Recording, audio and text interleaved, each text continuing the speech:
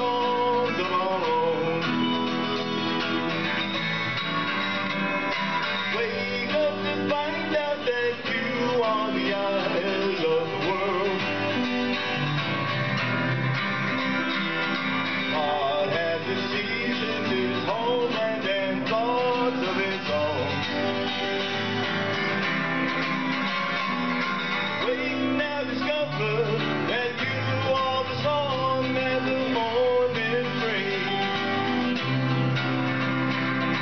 God has its seasons, its evenings, and thoughts of its own.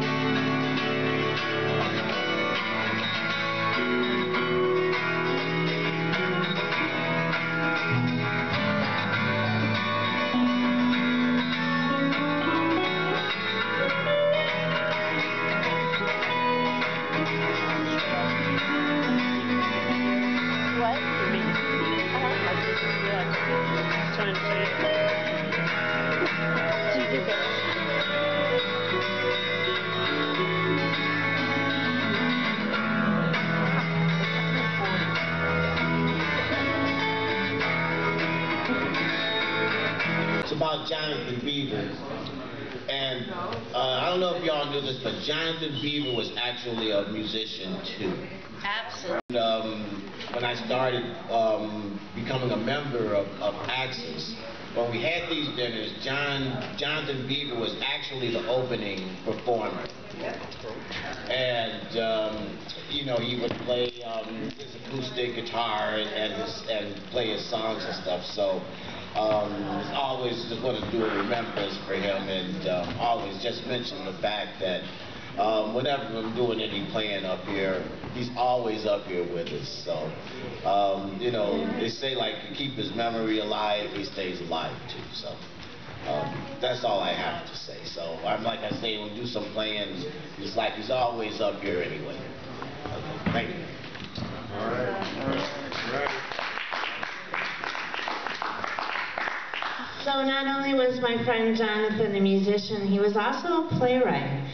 And he was very into literature. When I was homeless, I spent some time reading books that he would tell me that would impress my life, like Emily Dickinson and things that I had never really discovered until he took me there. And when I was homeless, it was really nice. We'd wake up sometimes in the morning and Miles Davis would already be playing the album Red Clay. He introduced me to that, and wow, you know, a poet, a scholar, and a gentleman, and there's not a lot of folks that really live up to all three of those, but he definitely does. I am going to ask people to keep the noise down in the food line so that folks can do their remembrance. And I know my friend Melody wanted to come up and say a few words in remembrance of Johnathan Beaver.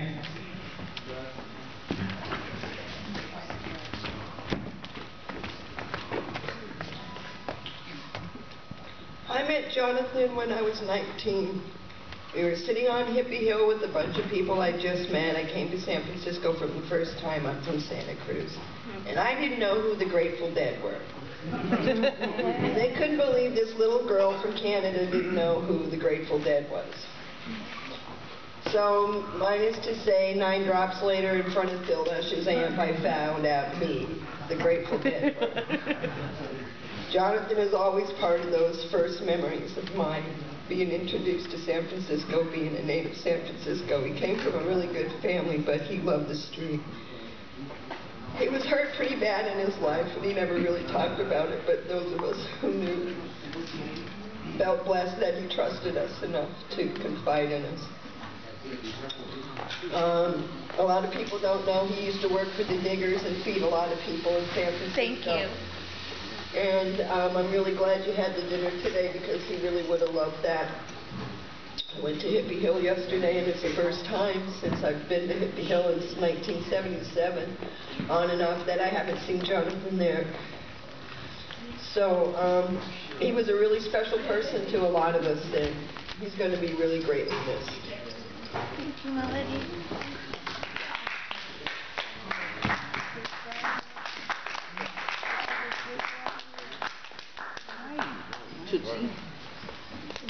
Hi, honey boo. You guys sound good together. Thank you for continuing to practice. Sound very I just thanked Melody for reminding me of Jonathan's devotion to sharing food. The Diggers were a group, from the late 60s on that took a revolutionary stance on feeding people. And Johnathan definitely introduced a lot of us in this room to sharing food and the necessity of doing that as often and as best as you can. So I do think he would be very happy today to know how much food we're sharing in his remembrance, and will continue throughout this year. I wanted to see if there was anyone else who would like to share their remembrance of Johnathan Beaver. Here's Psychic Frank. Hi. I was mentioning, as I said, I couldn't get anything said. It was just his time. He was through. He was through with art school. He was going. But I was thinking of, he would always tell me this joke, and it was like over and over again, and we laugh over and over again. He'd say, what did the Buddha say to the hot dog vendor? I go, I don't know, Jonathan. He said, maybe one with everything. So now he's one with everything. He's always around. And, I remember when I first met him 15 years ago at Champs, and they would have the talent. I think after 3 times he won, they wouldn't let him participate anymore because he was so good. He was so good. And then, as I said, hard life. I found out the other day that it's not longevity and good health doesn't depend on your biological genes, gene code. It depends on your zip code. Yep. So it depends on where you live. And poor people, thank God we live here. But poor people like us in the rest of the world ain't got it too good. So I usually, according to the Tibetan Book of the Dead, it takes 49 days to make the journey to the other side. So usually after 49 days, I'll do a tarot card reading about it. But I'm sure he's on the journey with his guitar. I can't see him right now with his guitar on his back. And he always had a great smile, and he wouldn't want anybody to be sad. He wanted us to celebrate his life. That's what he was all about. And he's one with everything now. I guess the thing I remember most was when I think everybody was protesting the war in Iraq. It was the first one, and they shut down the city. It just happened, and Johnathan took me to my first rally, and it was great. The thing was, I didn't go the first day, but it was so big they'd shut down the city. Yep. And by the time we had got there, Market Street was just empty, and there must have been like 200 cop cars, man, just all the way up to Venice and down. And we were just in this broken down truck, and we just owned the city, me and Johnathan. And I went the next day. But it was a great feeling to just own the city. It was just empty. The whole city was empty, and we're just driving down. And he was just such a great human being. He was such a really great activist, and he had so much love, man. He was such a kind. Do you mind if I play a little? Do you care? I want to hear from Johnathan. I don't mind. I'm sure.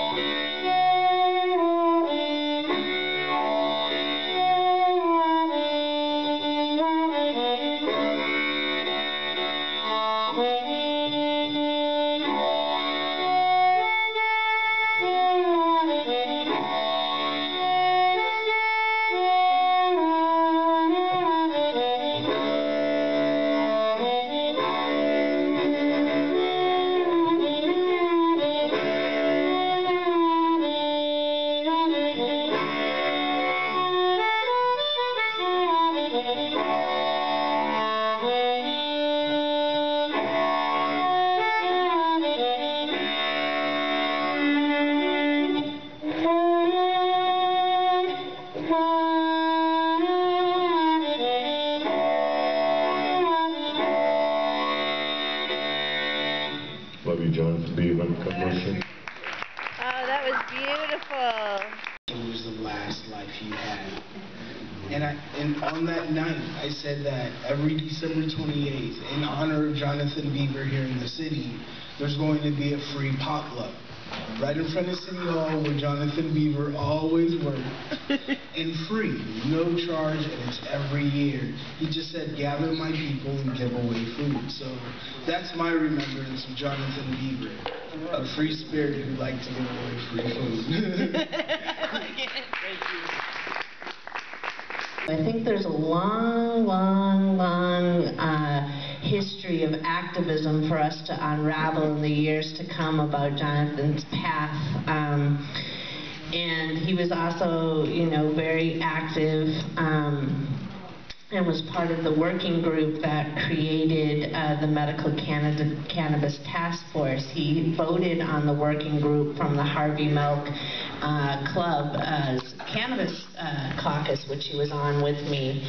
And then he ran for the senior seat and was not even heard by the Rules Committee. They just decided that, they wouldn't agendicize us, which was kind of irritating, to say the least. So we have many battles to fight this year with Johnathan's spirit at our sales. Hello, sir.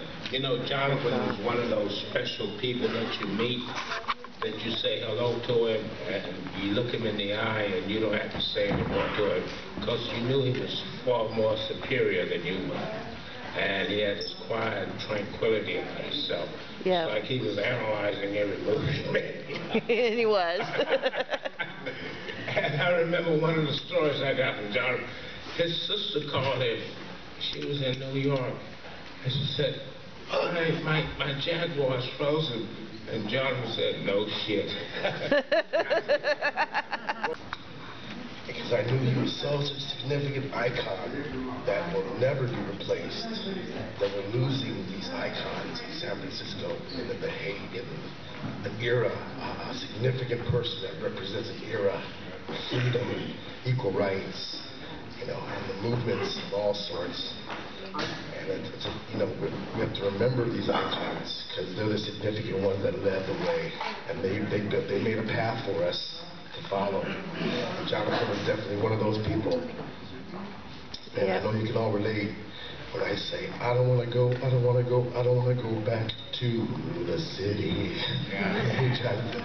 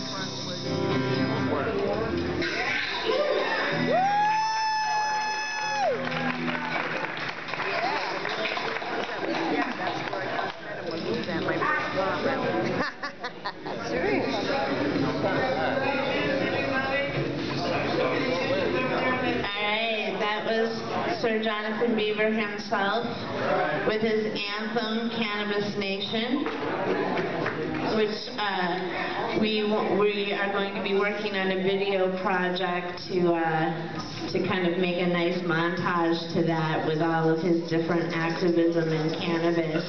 And the interesting thing is he did live to see 2 states actually legalize, so that was nice.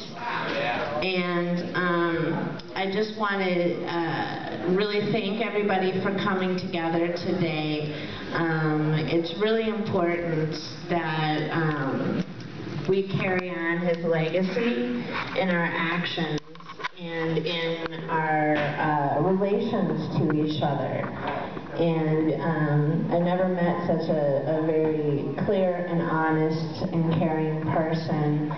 And I can't say enough about missing him, but it's not a missing that's a longing, because he is so transcendental and psychedelic that I don't have to worry about him not being right here in spirit. Is there anyone else who'd like to offer any remembrance? Yes. I heard someone say my name. Frederick would like to come up and say something.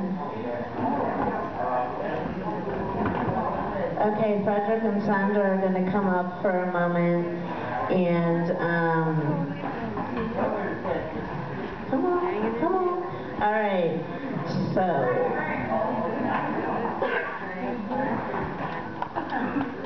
I'm Frederick. I love Johnathan. I met him first at 350 with Randy, actually, who left back in the day, and I know him for his musicianship. That's when I first met him. I think it was the guitar and the piano or keyboards. But we're going to sing a song. Go ahead. Did you want to say something? No. First of all, I want to thank the Holy Spirits that's in this place right now. Jonathan's behalf, he was awesome. So we're going to sing something that we know that he would want for us to sing. It's a rough version. Go for it. Sometimes in our lives, we all have pain, we all have sorrow. It won't be long till I'm gonna need somebody to lean on. When you're not strong and I'll need a friend, I'll help you carry on. It won't be long till I'm gonna need somebody to lean on. You just call on me, brother, when you need a hand. We all need somebody to lean on. I just might have a problem that you understand. We all need somebody to lean on.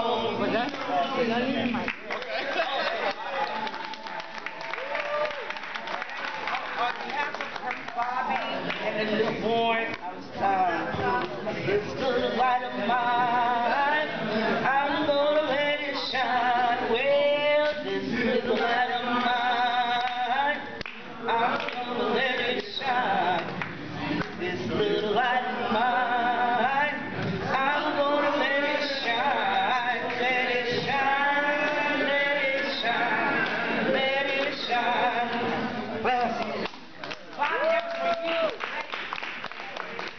now we're naturally moving into a celebration of the birth of my friend Bobby's son. One child born to carry on, to carry on. So in this week, in this month, we lost a good friend, and we welcome another life to the circle. How many pounds? How many ounces? 7 something or another? Why don't you come up here, Daddy, and talk about this a little bit? Illinois was born on 11/20 at 21:40. He was weighing at 7 pounds, 3 ounces. So, my little boy, my little man, I hope he makes Robert Oyak Turner. Turner, awesome. Yay, Turner. Oh, we were in the TV studio when he was born, John. So what a mitzvah, what a blessing. We have little Robert Oyak Turner here, and let's all send some love to his mother, Melissa, because that's definitely, having your first child is something to go through, for both mom and dad, I'm sure. She looked great today. She did look great today, and the thing that I've noticed is like the absolute afterglow that people have the week after their baby comes. They're like, when Bobby came into my house, I swear to God, your face was like all glowing, like you had the baby. Oh, I know, but not literally, not literally. So, what a happy thing to end a remembrance ceremony on, as a beginning ceremony and the beginnings of life and the hopes and the wishes for your son, who I know is going to be a great bearer of light for the communities that he chooses to be in. And I know you're going to be an awesome father. Melissa's going to be an awesome mother. And to be born to people that love you is just such an awesome thing. So I really want to thank you guys for parenting and bringing a sweet bundle of joy. I saw him for like 2 seconds at the center today while I was running through bitching up a storm about getting this all together. I'm like, oh, there's a baby. It was horrible. I can't wait till I actually get to relax and sit down and hold him. I'll bring him to the center one day. You bring him to the center one day. How about tomorrow? Yeah. Okay. He has an appointment tomorrow. Oh, he has an appointment tomorrow. He's booked tomorrow.